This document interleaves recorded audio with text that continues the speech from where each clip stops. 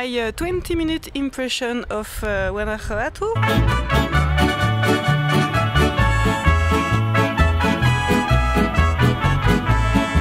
Hey, so welcome in my terrace, lovely private terrace with, of course, amazing colorful walls and tiles and amazing view. This is so stunning.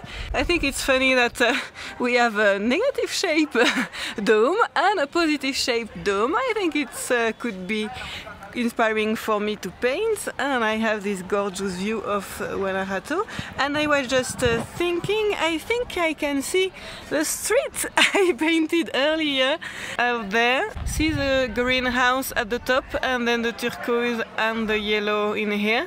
So I was sitting a bit on the steps of this blue house out there, so you can tell that I climbed a bit quite much from the ground and to explore Guanajuato. So almost the top, I would say. And remember when we had this kind of view with this tower once again, we were the other side, probably a bit out there. I am not sure I can precisely locate the place, but we were the other side of here, so that's quite funny. And this building is the Mercado Hidalgo, so it's a really huge, wonderful, nice market.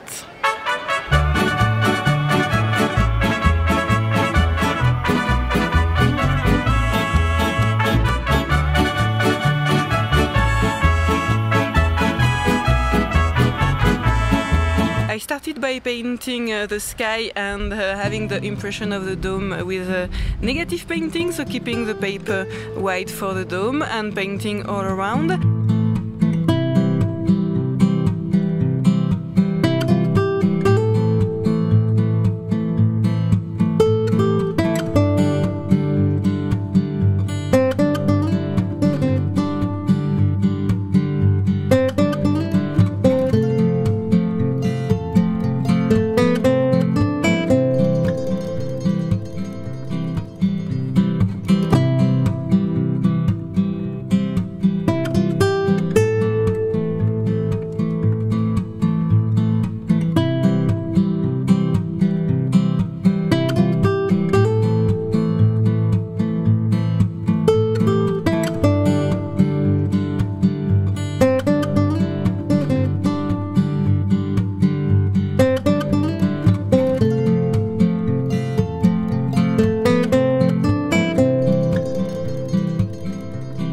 Then I used a neutral, kind of a neutral, warm neutral mix of colors for the shadows and details and the dirty parts of the subject. And you can tell that every brush stroke is really loose, and I am going more towards an overall impression, of course, that the depiction of an architectural subject.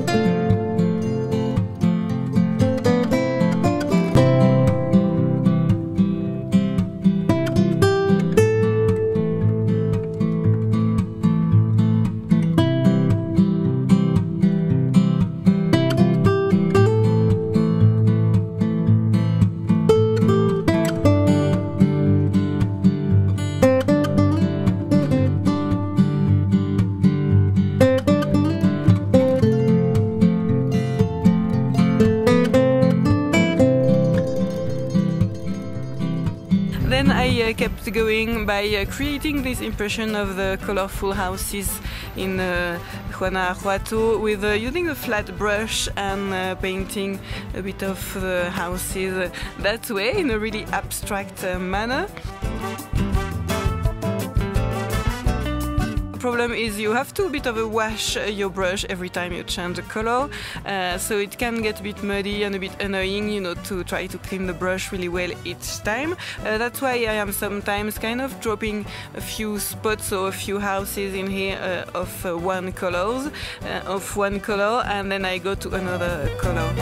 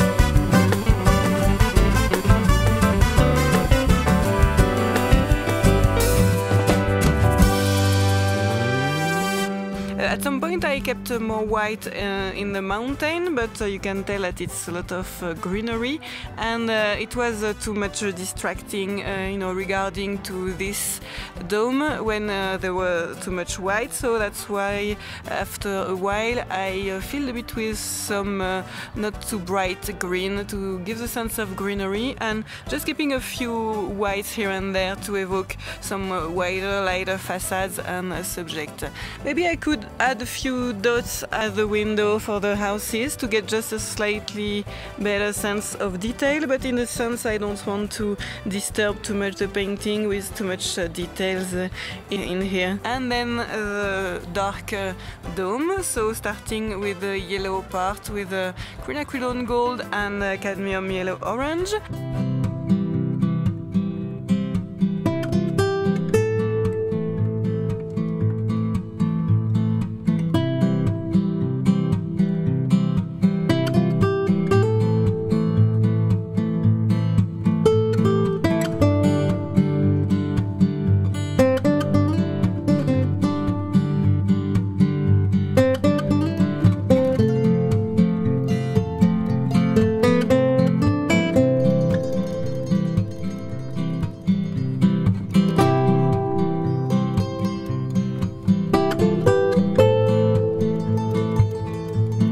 Then dropping a bit of the darker part with a Venetian red and also some transparent orange and quinacridone rose.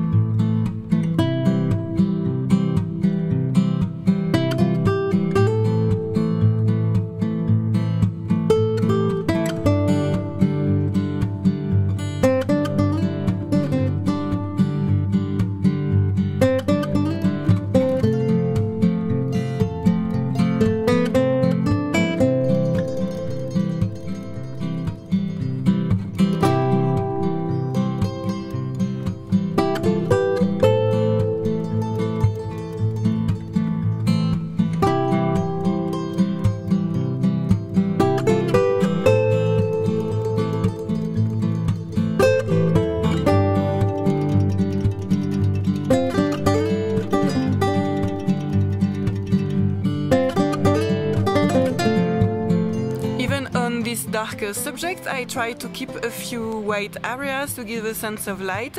I figure out that sometimes I have this problem of making too strong, huge mass of colors, and it's not so good. It's always nice to keep a bit of light. If at some point you think it's too distracting and that's not what you want, you can always glaze a bit of a wash on the top, but it still gets a bit lighter than your overall painting, so it's nice to think about this.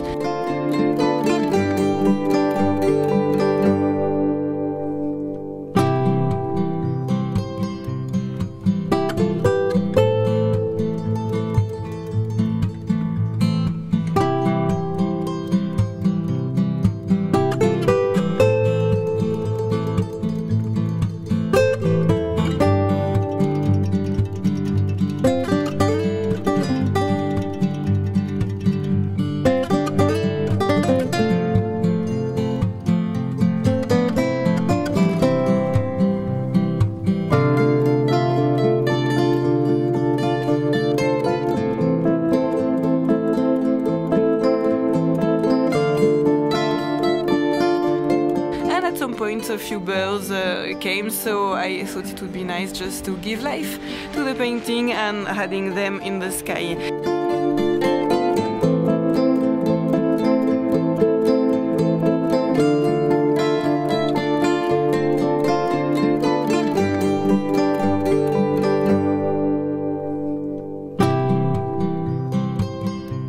You can tell that I didn't went through with the sky for the whole painting.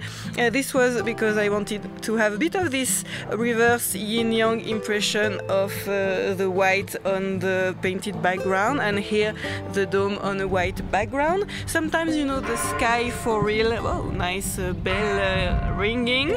So the sky here is dark, and you can imagine that if you go towards the light out there, it's really lighter, so it could be a bit of the impression I wanted to give. Let's keep going with the bell, it gives a nice atmosphere. And also, if I had painting the whole thing with a blue sky, or maybe just a lighter shade of blue in here, I would have to wait for it to dry if I wanted hard edges on my domes, and I wanted it quick and simple. So it was a nice way to simplify a bit my approach, to choose to put the sky only where I need it to the left. And also because white is so important in our painting, I think having this white all around keeps a bit of breathing. I have this thing in my style about keeping the edges kind of loose and irregular. I know some painters sometimes tell me it could be distracting regarding to the content of the painting, but I guess that's how I like it. So here it is.